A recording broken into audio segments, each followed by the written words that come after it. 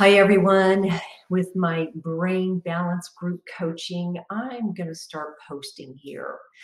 One of the coaches I worked with this last week for video said when you're posting in your Facebook group, it's as if you're in the middle of a cornfield and nobody's there. Okay, so then that seems like a fun place for me to just post some of my random ideas and see who's listening to the crickets. All right, here is just a random lesson for you guys and gals. Your reticular activating system. Do you know what that is? I know the first time I heard it was, through Tony Robbins. So if you've ever listened to any of his stuff, you know about this thing. But it always bears revisiting. Many people I find say, I'm getting older and so this is happening. Well, that is training our brain to back that up. Another example of a reticular activating system is I want a new car and I want it to be a red Kia Telluride. I just saw one of those, so it's in my head. I really don't want one of those. But once you have that thought in your brain, you will not believe how many of those types of cars you are interested in are on the road. You thought you were like the most original thing in the world. And it's like, oh, okay, so I'm going to get one of those too.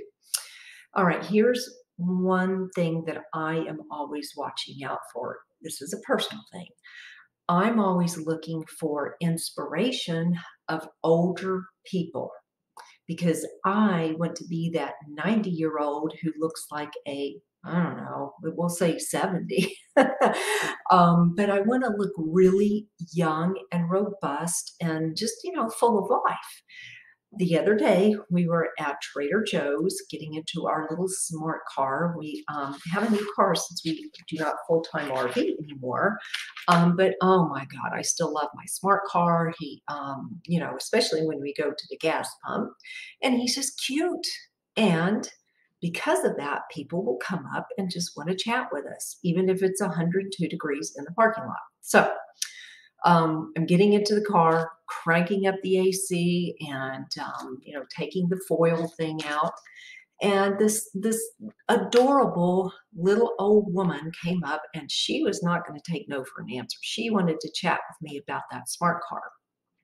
She was parked next to us in her 1969 red VW. Oh, it was in mint condition.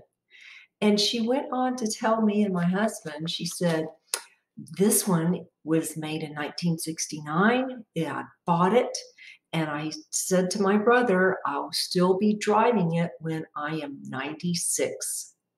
She's 96? Oh my God, you would never know it. That's one of the things I use my reticular activating system is, who is an inspiration to me for living a full life and being old and just still being enjoying life. And that's what she did. My other one is Olivia de Havilland from Gone with the Wind. She recently passed, I think maybe last year. She lived in Paris on the fourth floor of a building, and the interviewer, when she was 96, 98, said that she had a hard time keeping up with her because she used those stairs every day. Okay, so let that be inspiration for you. What are you using your reticular activating system for? All right, I'll upload this. I'm just going to keep it with no edits because I just like doing it this way. And I hope y'all have a great weekend, whether you see it today or some other time. Bye.